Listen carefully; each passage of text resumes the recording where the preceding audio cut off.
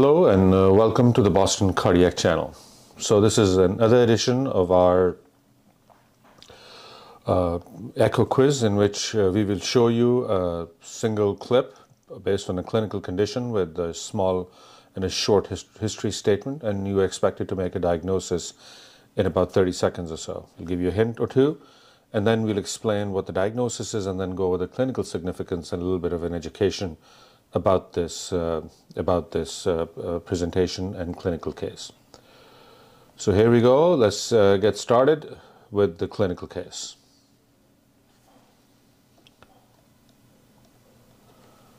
So this is essentially a 65-year-old male for mitral valve repair.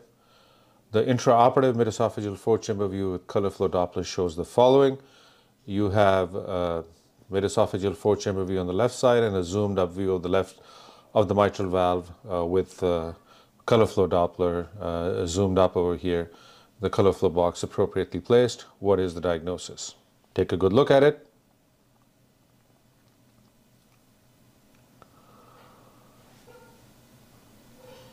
Let's give you a hint. So take a look at a similar case and a similar situation. What would be the diagnosis and what this is referred to as?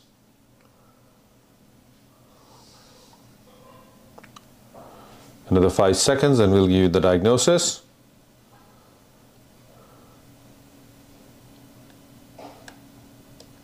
And the diagnosis is crossed sword sign, which means that there are two divergent mitral regurgitation jets, one that is going in the anterior direction, in this direction, posterior direction, and another jet, this is going in the anterior direction. Now, what's its clinical significance? What it implies is that there's a bi-leaflet problem, which means that there are, problems with both the leaflets.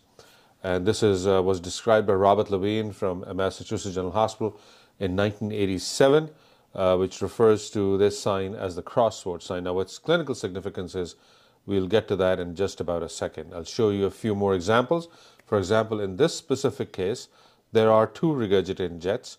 Now, the key point is that two regurgitating jets going in the opposite direction implies that there are two effective regurgitant orifice areas, which means there's a problem somewhere with the posterior mitral leaflet, which is leading to an anteriorly directed jet, and a problem with the anterior leaflet, which is leading to a posteriorly directed jet. Now, it could be, both could be off in the same axis or in the same plane, but you may have to look at two different, axial planes to diagnose this mitral regurgitation with divergent mitral regurgitation jets.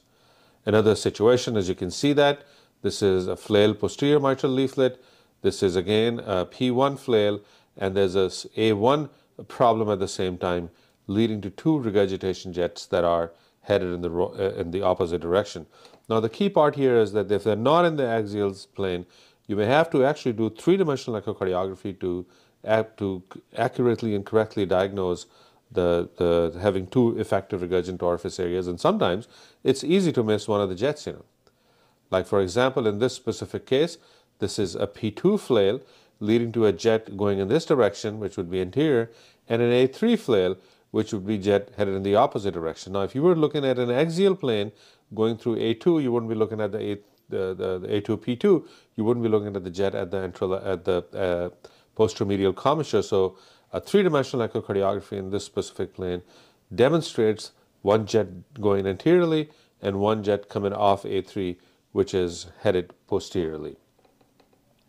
Now, another situation, the same one, as you can see, a P1 flail, an A1 flail in this direction and a P3 flail in this direction, which is again leading to two jets headed in the opposite direction. Now, the clinical significance of this situation is that it essentially implies that there are two effective regurgitant orifice areas. So the MR severity is cumulative, which means there are two mild severity jets, which could be cumulatively make them moderate or severe mitral regurgitation. Secondly, that it is a bi-leaflet problem, which means this is sometimes an indication for a complex repair or either an indication for replacement of the mitral valve, because these are sometimes almost impossible to repair valves.